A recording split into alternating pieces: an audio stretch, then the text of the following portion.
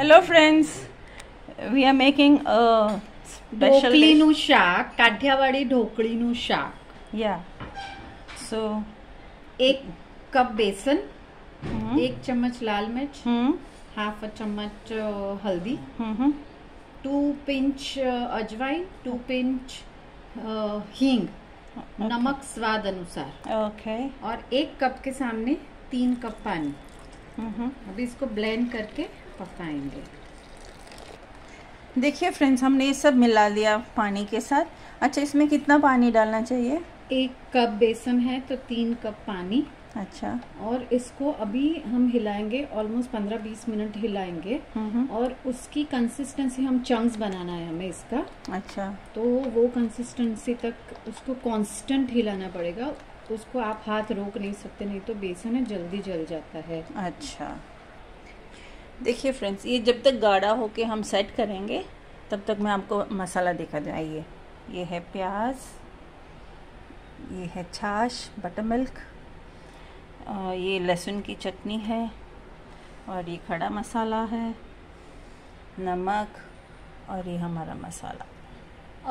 ये जो हमने लहसुन की चटनी बनाई थी जिसमें उसको धो के ये पानी ले लिया है.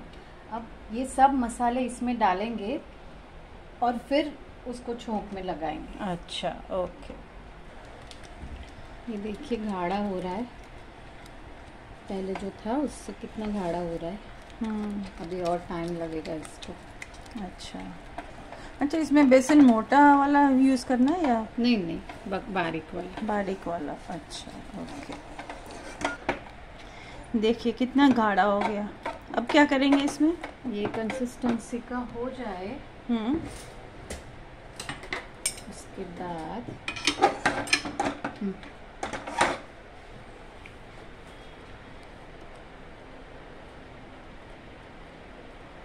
अच्छा, इसको थाली में डाल के सेट करेंगे, है ना?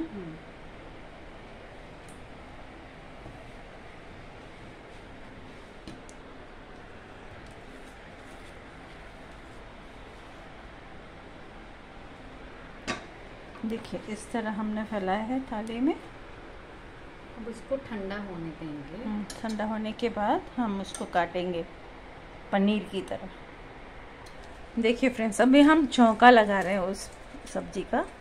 ये तेल गरम हुआ, बे लीव्स,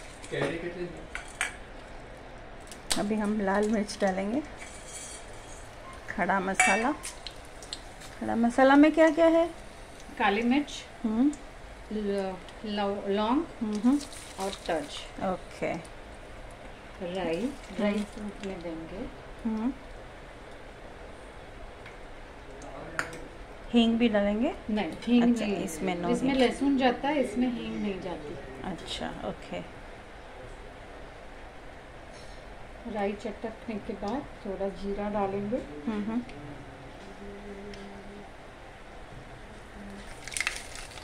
जीरा डाला है. जीरा चटकने के बाद लहसुन की चटनी बनाई है हमने. लहसुन की चटनी में क्या क्या डाला? इसमें नमक, लाल मिर्च और जीरा. अच्छा. और लहसुन. ओके. बस इसको सिर्फ 5-10 सेकेंड स्मेल आती है. वाह, इतनी अच्छी खुशबू आ रही है. फिर तुरंत प्याज डालेंगे. कटा हुआ प्याज, बारीक कटा हुआ प्याज, है ना? हाँ जी. इसको सिर्फ ट्रांसपेरेंट होने देना है, ज़्यादा नहीं पकाना है. वाह, इतनी अच्छी खुशबू आ रही है. प्याज जल्दी पकाने के लिए हम इसमें नमक डालेंगे. अच्छा.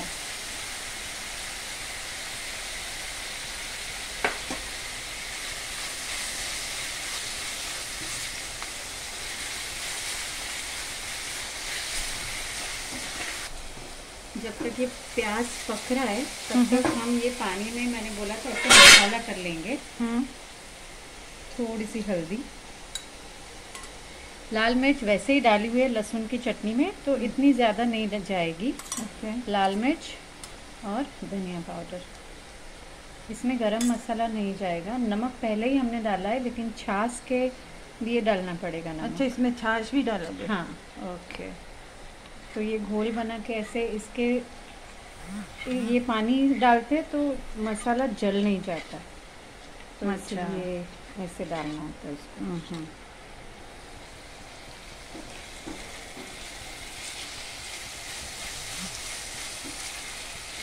ऑलमोस्ट हमारा प्याज पक गया है। अब हम इसमें ये जो मसाले वाला घोल है ये डाल देंगे।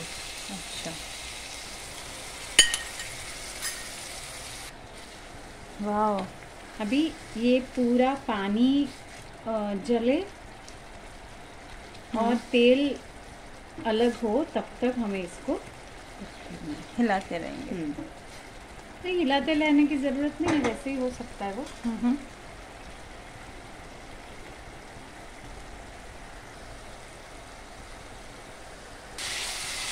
वाह, देखिए अभी कितना पूरा पानी जल गया है, तेल अलग हो गया है। यस। अभी इसमें डालेंगे छाछ। छाछ डालने के बाद कांस्टेंट उसको हिलाना पड़ेगा। अच्छा, नहीं तो फट जाएगी छाछ। इसको उबाल आने तक कांस्टेंट हिलाएंगे। उसके बाद वो कटी हुई ढोकली डालेंगे। ओके, देखिए अब अच्छा सा उबल गया है। अभी हम ये पीसेस डालेंगे जो आपने देखा था ना, बेसन का गोल।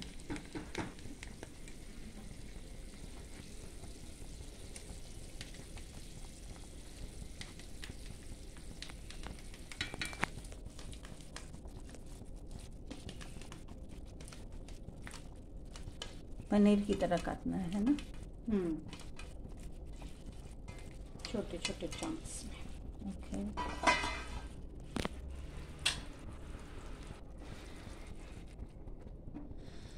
अभी उसको उबलने देंगे ऑलमोस्ट अबाउट 5 to 7 मिनट्स। अच्छा, तब तक ये जो मसाला है वो भी उसमें सोक हो जाएगा और ये ढोकली ऊपर आ जाएगी। अच्छा, बताओ।